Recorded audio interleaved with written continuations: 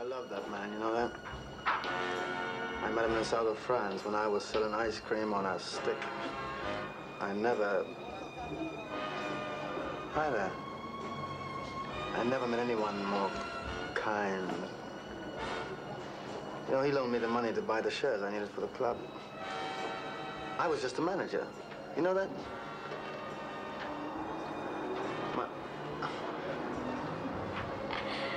My sister and I came here about 8 years ago. She went to school here. I was on the bum.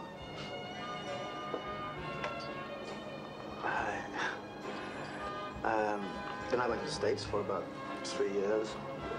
And then I came back, broke. And then I worked at this and that. I had a property scene going for a while. Hi, baby. Hi. Got any men friends? Oh, they all seem to be out of town.